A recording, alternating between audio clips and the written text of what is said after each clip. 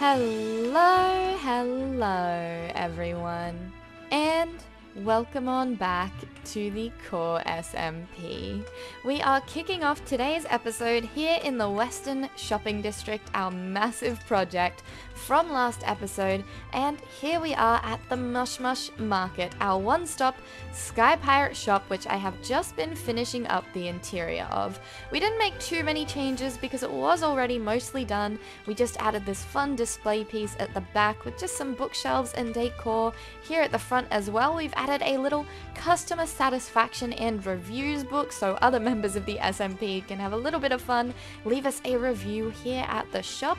And heading upstairs, we didn't do too much here. We splashed around a tiny bit of carpet, added some decor right here above where the beds are, and added in this tiny little seating piece with a cake right here, bought fresh from the bakery just down in the Southern District. And we've still just left this area untouched, available, so if we want to add more stock, we have that opportunity right here.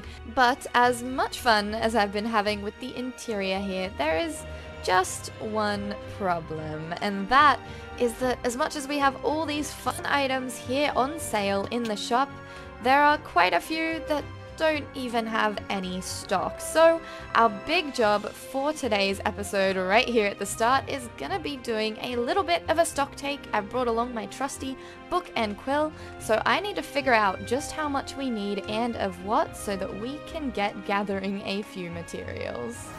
Alrighty guys, and the stock take is done, so here I've written everything, all amounts are in stacks for what we need, and there is quite a lot we need, but honestly, I'm really excited to just hang out and grind some materials for a little bit. Also though, while we are here, we should head over to Captain's Kelp as well, see how the stock is doing over there, and look at this. This is the new central area that Levy and Spy very recently built up. So we have this super cute map board right here with the little shed on it, this tiny little campfire, which I don't know if we have the mini jungle logs. Oh my gosh, they're so cute. And over here as well, actually, is the new portal tent with the wandering trader llama head there. And we have these signs that point us in the directions of all the different districts, which we are heading to the Eastern District, which now has a cute done-up path as well. I love that they included Tough in this path scheme. I'm pretty sure this one was Moose and Mittens' job, and I really like how it's turned out. This bridge especially is a super cute little touch. And here we are at Captain's Kelp, which, let's see how our stock is doing here. Ooh, we have actually been selling quite a lot of our dried kelp. That is 15 diamonds. I love that. So we definitely are gonna need a few more stacks of dried kelp. There we go. So we also need 15 stacks of dried kelp blocks for Captain's Kelp. And now as well, before we head off to start gathering our materials, I did want to swing by this new shop as well. I haven't been here yet, but I believe this one is done by Brad, another member of the SMP. He's opened this shop, Ice is Nice, a tidy-whitey company, and it appears to be a little snow and ice shop. Awesome, this is going to be so nifty to have around. I might actually grab a little bit of packed ice while I'm here, so it's a diamond for 3 stacks. I will grab a bit of this to take home and put in storage because you never know when you're gonna need a little bit of packed ice. And flying back in here to base, and oh, this is my brown mushroom cow from way back when we did the shopping district. That was definitely a few real life days ago now, more than a few, but he actually did get stolen. When I was on stream in the shopping district, Spy, and I think Odo as well, tried to inform me they'd stolen the cow, but I thought it was a setup. I thought they were trying to make me check where I'd hidden the cow, so I was like, no, you can't make me look. I'm not gonna go look, because then they'll know where I hid the cow and everything's gonna be in ruins, but it seems they kidnapped him anyway. At least they've returned him, but that's a little bit rude. Come, let's get you somewhere warm and dry. Now, if you would like to step inside, please, sir, I will pop this here. Welcome to your new crib. I have a house chicken, Commodore Cluck back in the other house, and I guess you get to be my house mushroom cow. Beautiful. I love it. Now get off the furniture. This better not be exactly the same issue I have with the Commodore. And if you guys have any name suggestions for our wonderful brown mushroom cow here, feel free to drop them in the comments. And now that that's taken care of, you may also notice we've got a little sign right here. Hi Blitz, please I need calcite. I'm willing to pay. Spy. So this is a notice from our French neighbor who I have been slowly siphoning all my calcite off to for a little while now. He's building a lot of things with calcite. And we have been offered another trade deal for a large amount of calcite. So we'll have to add that to our grindlapse to-do list as well. And as well, because we've been getting a bit more established in the shopping district, we really have been bringing in a few more little trade deals. So Beyonder has also asked for a special order of honey from our little bee station. And now that we have all of that taken care of, let's launch into a little bit of a grind lapse and get our shops stocked up.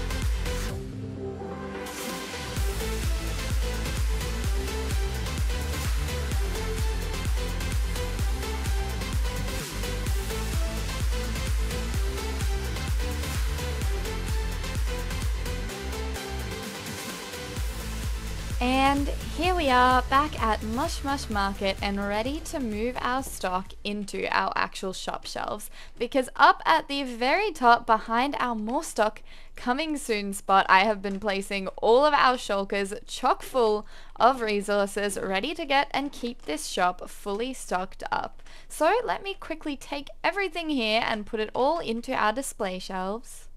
And there we go. This should be the last little bit of wood, and now everything, classic clicking on the item frame, should be fully stocked up around here. There's a few things we're a little low on, like the flower bush leaves or the stem of shroom. Oh, by the way, we're in pirate speak now. Our items are all in pirate speak. I spotted this while we were grinding all those resources out, and I just think it's so fun. I really love it. It's perfect for the entire theme, so if things have weird names, that's why. Also though, I did rename all my tools as well, but do let me know if you guys like it or not, if you think I should keep it, because I really like it. I think it's super fun. It fits the theme well, but if it's a little difficult for you guys to understand things, let me know. I'm more than happy to have it just on normal speech as well. Let me sleep away the night here. But now that everything is... Oh, Levy's on! Hi! Oh, is that a wandering trader? Oh my goodness, yes, surely we need so many things. Oh my goodness. Oh, it's so easy to get distracted, but how good! Barrels? Are you joking? Barrels would be so cute. And under chests. Oh my god, I love this. Okay, let me quickly do some trading, then get back to this.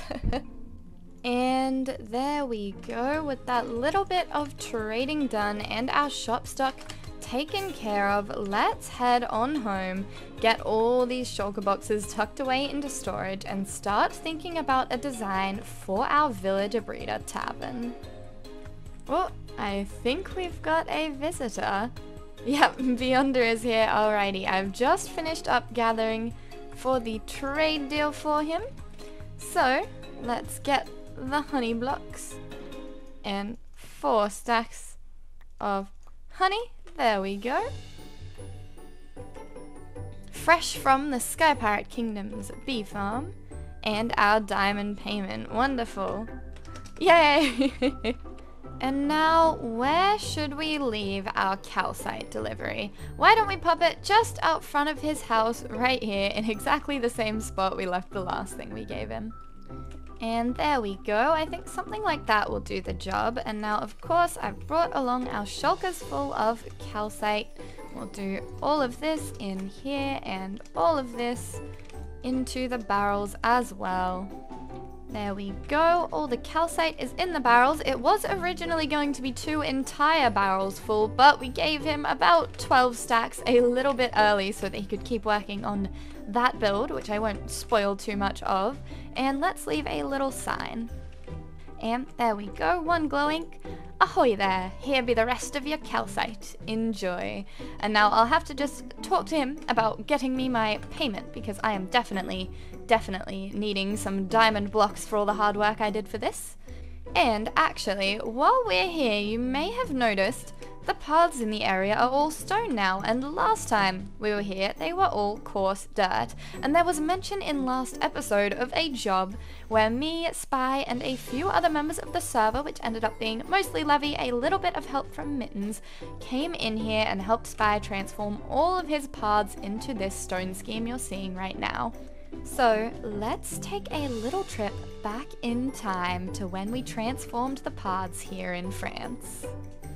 So, making our way up the trade route to the northwest lands here at France, we are being commissioned to help transform all of the dirt roads throughout Spy's base into stonework. And it's going to be quite a fun little collaborative project. I think it's not only going to be Spy and I, Levy and Mittens might be coming along as well. We are all going to be getting together very shortly and transforming all of these paths into stonework for him for, of course, a nice sum of diamonds. Hello, Levy. Look at you soaring in. There's some pillagers. I'm checking their papers and honestly doesn't really check out. I feel like they'd try and cause trouble if we let them in. Yeah, they're not very welcome in here, you know. We just don't really like them. They're going to the prison. In the prison? Are you building a prison for pillagers? Oh, Zoom. I have a small Hello, one. greetings. Nyong. Nyum. So, My little Big Ben. So I bring these 2 shulkers as well. So we've got a bit of andesite and just lots of this. The blue one's full of stone, the black one has a bit of stone and a little bit more andesite. That's a huge amount of stone. Well, you said we needed some stone, so I brought some stone. What did you expect? I'm a sky pirate. I was not expecting to need that much stone, but hey. I bring, we need stone cutters Olivia as well. has some stone to... Yeah, okay. There's a little stone cutter. And dip slates. Perfect. Well, that's... Wonderful. That's everything. Alrighty. Oh yeah, I got dip slates. Wonderful. I think it is about time to get path building. Let's go.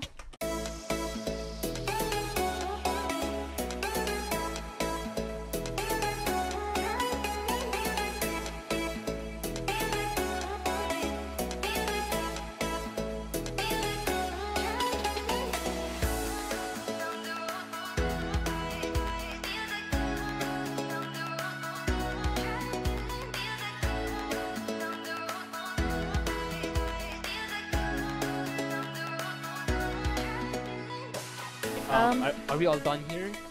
We are all done. So, mission accomplished. Good work, everybody. Let's go. Let's have a. Let me just give the payment to. Oh yes, I forgot we were getting paid. Oh, I've just stolen somebody else's. That's Wait, do I get else's. paid too? Nah, just joking. Technically, you get paid, but you get half the price. We That's were fine. supposed to have. Money. Money. You are all. Diamonds. How many? Oh my. How long you've been in the Blaze form? You have Oh, don't worry Wait, about it, man. I was about to return you this. I did not realize I took this. Levy! I You- return it to your box. Then You know what? For It's that, okay. you're not getting the diamonds. You're not getting the diamonds. There She you go. gave it back. There you go, please. Thank you. Okay, stop pushing me. Your diamonds. Oh yay. Then your diamonds. There you go. Yay. Thank you, Matt. We You did. get the money. Okay, I'm gonna go Enjoy back to your my new base parts, now. sir. Yes, enjoy the new We do parts. screeny. Yes. Oh, oh yeah. Wait, oh wait, do we have a screen? Oh, of course it's raining. Wait. Of course, the Whoa, rain. whoa. Wait for me, wait for me. Gosh, that was a fun little job, wasn't it? And now, with all that taken care of, let's finally head on home to the part of today's episode that I am the most excited about. And that is going to be our Villager Breeder Pirate Tavern. And now you may notice this little area right here looks a little bit different. I was having another one of my terraforming crises or whatnot, and I started digging away at the terrain. I still want to reshape quite a bit of this central area, but that's going to be a later job, and we're going to be redoing all these paths as part of building our Villager Breeder Tavern. But the first big thing we need to take care of is actually going to be destroying our enchanting setup right here, because I want a little bit more room for this tavern. I want to be able to kind of tuck it into this whole area here, so we have room for another build or little scene, maybe a park or something in this middle area. So first things first, I want to kind of cut this hill back to about this point here, which is going to mean getting rid of this little piece out front here and destroying our tiny enchanting room tucked away in here. So let me quickly get rid of all of that. And coming up here, you may see that I've finished chopping that segment off of our hill and just kind of played around with the terrain a bit more. I'm going to reshape and redo kind of this whole central hill a little later on, but for now that gives us the space we need to work with. And you can see I've started with the little corner of our tavern build here. And now I want to lay out some general dimensions so we can get to work on our villager breeder after we kind of figure out where it needs to go. Yeah, I like that. I think that's pretty good. It fills the space well, and we're gonna have plenty of room in here for a little bit of tavern and for our main breeder. And now for this villager breeder, I'm not so much following a tutorial as kind of winging it as I go, but I have watched tutorials from both Logical Geek Boy and Shulkercraft and also built a villager breeder before, so I'm just going to be kind of taking what I've learned from all of that and remodeling it so that it fits well into our pirate tavern. Wonderful, and now we need to think about the villager output. And I'm considering doing it facing this way. The original plan was going to be to kind of have it move more into the build and take up more of our internal space, but I really want room for a cute pirate tavern interior, so I've instead decided we're going to have it go into our hill here. There we go, so something like that I think should work. So using a minecart, that does go across. Awesome. Now I just kind of winged it with the way that water funnels into this space, so I hope that works out. I wanted something fairly centralized so we could kind of have this collection point directly underneath the breeder, so I guess we're just gonna have to see how effective this is once we get our villagers in. Which brings us on to the next part, which is the fact that it is dark, because we may not have any nearby villagers, but what we do have are some zombie villagers buried around the place that I have found while I've been adventuring in the area. And this is something I used to do a lot back in First Light to look for villagers. I didn't have any nearby actual towns there either, but I would fly around at night just like this and play I Spy the zombie villager all over the local terrain. And when I'd spot one, I'd take them underground, put them in a boat and bury them for safekeeping later, which I've got one just over there in the hill, but I might have to fight my way to it. Right here. This is the strat, this is what I mean. So this is going to be our first villager. Do I feel equipped to get him? Yes, I do. Alright, let's do it, let's do it. So, destroy the boat. Panic, run. Now we run, and he follows us all the way to our wonderful new villager breeder. Assuming he doesn't fall into one of our animal pens. So I'm gonna need you in there, thank you. Now I'm gonna really quickly just chuck a dirt roof up here.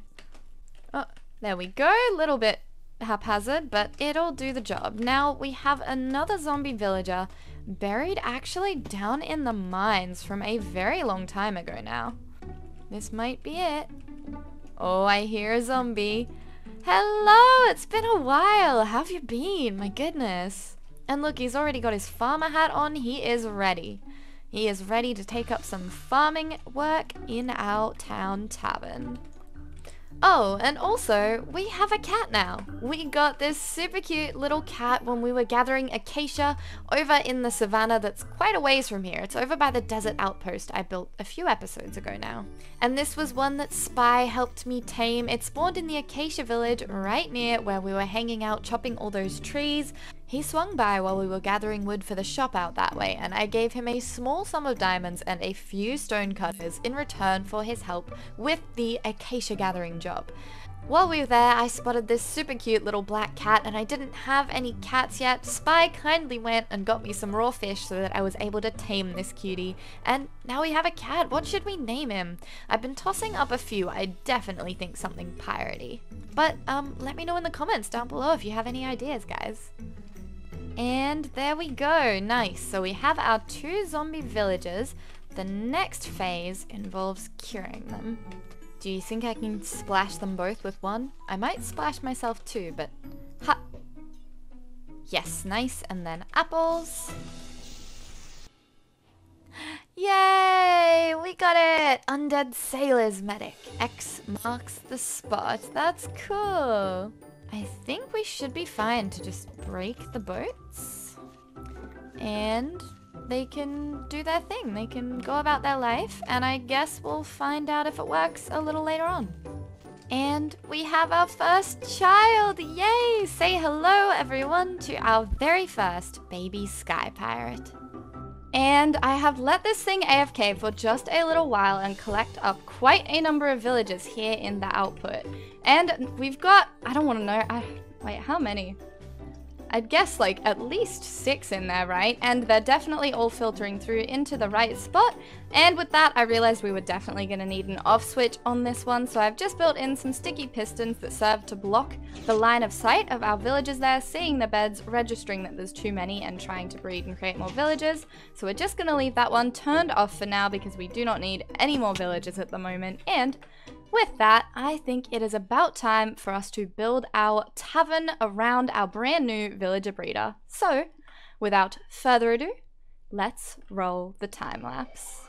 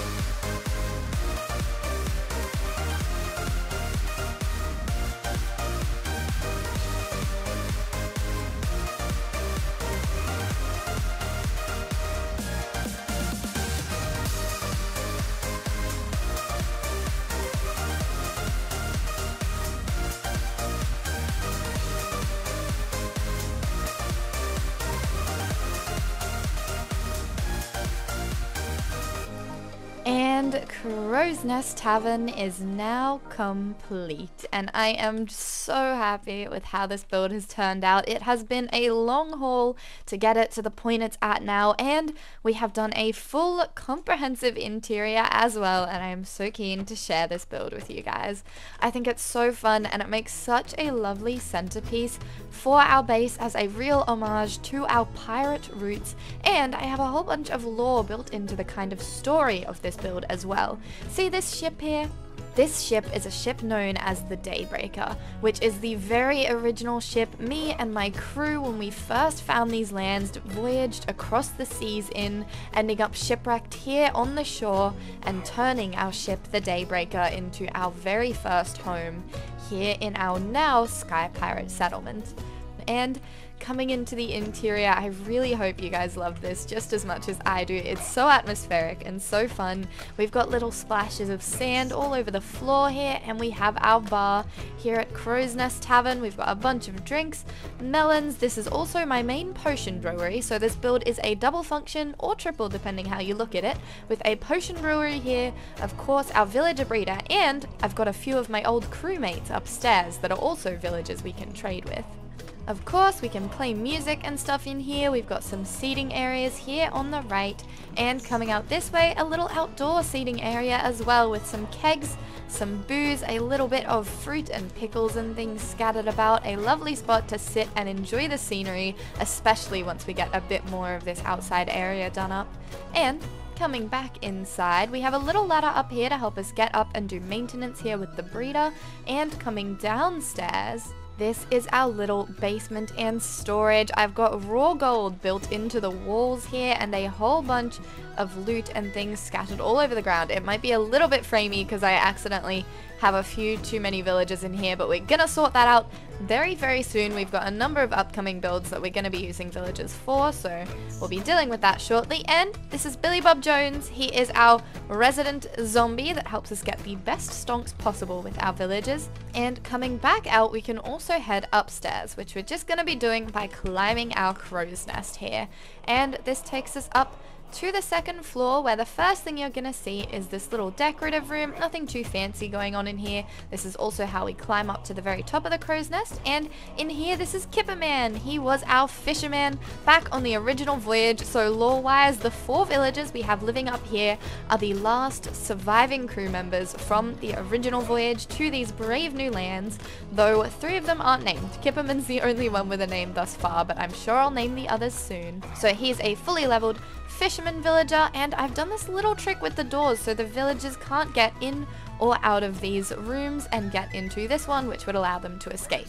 So this is also our navigator. We have a cartographer, and we re-rolled this a whole bunch to get one that sold us black banners as well, which I think is really perfect. And we have this fun little room. Also, in the lore, this was my bed. This is the bed I slept in. That's my gold there right next to it. And of course, the keg directly above the bed head. Gotta have that grog. Just in here, this is our smoker for our butcher villager. We have this bit of a taller room with some kegs and stuff around. And coming upstairs in through here, this is where the bell is, so this is where they all congregate at this time of day, but this is the cartographer's room. This is his little mapping desk, and of course, the old map, our first map of the area that we made. And, I mean, did we meet everybody? Yeah, we've also got the weaponsmith. So our 3 villagers here, we've got a weaponsmith whose room is kind of this one. We've got the butcher down there, who of course I really love because stew, and he buys kelp, which I think is so perfect. And cartographer upstairs. So we also have a little bit of some basic villager trading set up out here. And coming up to the top of the crow's nest with a beautiful sunrise way out there. Oh my goodness, that is bright. But I am really happy with how this build has turned out. I love that we can climb all the way up here and get another wonderful view. This is going to be such a nice spot to look out over our land, especially once we do up this whole area. This is a great view out towards the archway and up the trade route. And with that, I do think that is about where we are going to call it for today's episode. I did just want to take a brief moment here to say thank you guys so much for being so patient with me for this one. I know I've been on a little bit of a break from uploading here, and that's very much just been a bit swamped with uni work really now that we're back in semester, as well as being unwell. I was rather sick for a while there too, but I'm really excited to be getting back into uploading soon. And I did just want to say happy 1 year! It has officially been more than a year since we started uploading videos here on the channel, and it has been an absolute blast. I could not have done it. Oh my goodness. That didn't happen. Things are fine. I could not have done it without you guys and without all the support, and I cannot wait to see everything we create in the future of the channel as well.